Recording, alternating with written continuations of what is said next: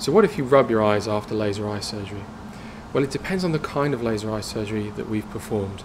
If it's SMILE laser eye surgery, it stands for small incision lenticular extraction, there is no flap, there's absolutely nothing you could disturb.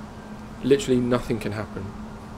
It's never a good idea to rub your eyes, by the way. We never encourage it. In fact, we know that eye rubbing can cause a condition called keratoconus.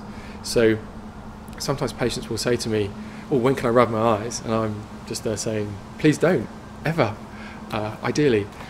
But I know what people mean, and we all occasionally do that.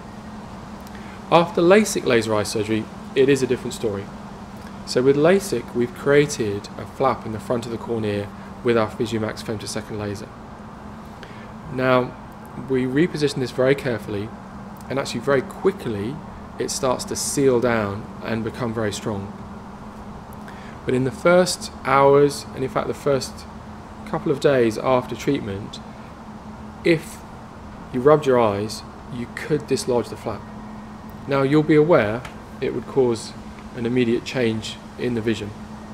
Even if you're not sure, I do say to my patients, look, give me a call if you think you've done it. We'll just meet up, have a look. It's not a disaster. So I tell them, don't panic. I can just put it back where it was and it'll all be great. So it's completely fixable. It's not some disaster. But clearly we want the most gentle, boring, uneventful recovery from any kind of treatment possible. So it's important to really try not to rub your eyes in the first 3 days after treatment, ideally the first week. And we do give you shields to wear at night time for the first week, because that's the time you're most likely to forget that you've had laser eye surgery and to just on instinct as you're waking up rub your eyes. Don't think, please, that the flap is just wafting around in the breeze forever and is weak. It isn't. At a week it's strong, at a month it's very, very strong. And at a year, that thing's healed down.